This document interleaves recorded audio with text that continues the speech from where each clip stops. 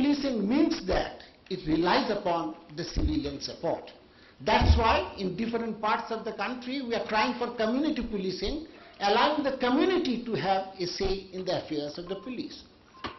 There was a famous saying of French statesman Clemenceau at the time of the First World War. He said that war is too important a thing to be left in the hands of the generals.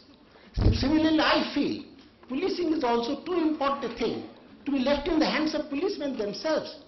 And that's why in police reforms, which I was also closely associated with it from the National Human Rights Commission, we wanted civilian oversight bodies over the police, and something has come.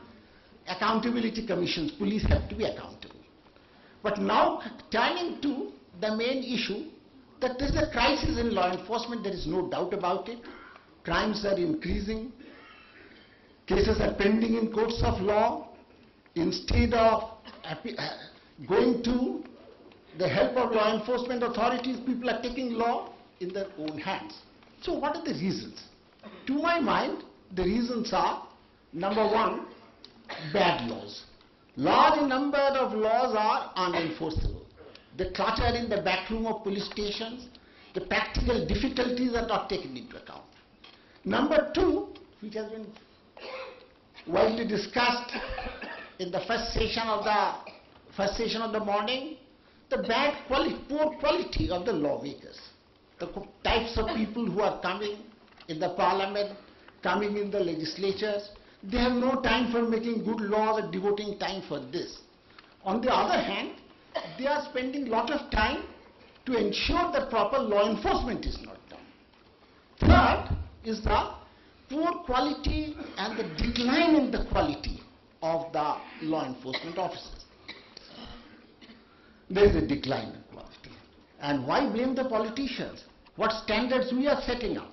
When we joined service, I remember in Orissa we could count on fingers that these are, among all India services, both IS and IPS, that these are the officers of dubious integrity. They are very few in number, you can count them on fingers. Today, the reverse is true.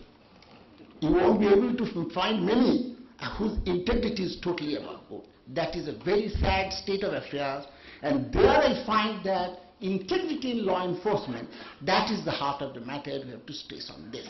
And along with this, there is poor professionalism. That's why it is suffering. There is no point in dishonest people do not know. Law enforcers have to know rules, laws, regulations well. They don't do it. I know the inspection note, and Kiran will bear me out. The inspection notes, senior officers after visiting police stations are written by subordinate staff. They just signed it. Supervision of cases, which is key to proper investigation, these are written by the subordinate. And it's not confined. Law enforcement, that's why I say it's not confined to the police. Human Rights Commission, I visited many police stations also, many courts also, and many prisons also. And there we find that, yes, inspection notes of the prisons by the sessions judges. They are tea samosa notes, nothing. No discussion about the pendency of the large number of under trials in prisons and what can be done about it. So its poor professionalism is also responsible. And last, not the least, is the absence of human rights culture. And this I strongly feel.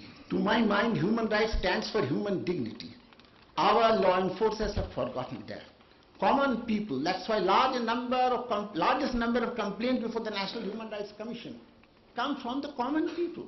They don't get any justice, nor also proper appreciation of the problem. The asymmetry of power, lack of human rights culture creates the problems of enforcement. Now what I feel things can be done to set things right. This is where I personally feel that some of the things which can be, and which are practicable, not that suggest something is not done. First is the question of recruitment. Today is the fact that large number of constables constitute 75% of the force. Large enough recruitments, particularly in northern states, are done on payment of money. From 2 lakhs to 3 lakhs of rupees in different ranks they are being paid. So people are joining service by paying hefty sums. What do you expect of them? But the situation is not all that bad. It has been done. States like Karnataka, Tamil Nadu, they have shown that recruitment can be improved. It can be made by and large fair, foolproof. This requires political will. This is something which requires to be done. Number two, the training. I have been the director of the National Police Academy. I strongly believe in training.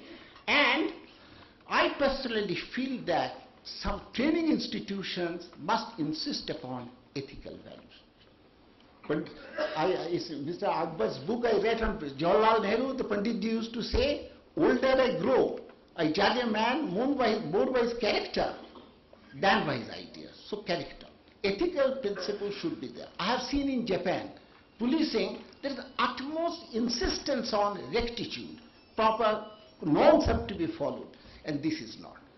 Third is the poor quality of the training institutions. Many of them have been the dumping grounds of inefficient elements. They have nothing else to do, they have become trainers. So this is something which can be set right. This is not beyond. Improved training institution, emphasis on ethical values, this can be easily done. And last, the insulation. Last not the least, the insulation of the police from extraneous pressure. Karthikeyan has elaborated on that. Yes, police have to be insulated on extraneous pressure.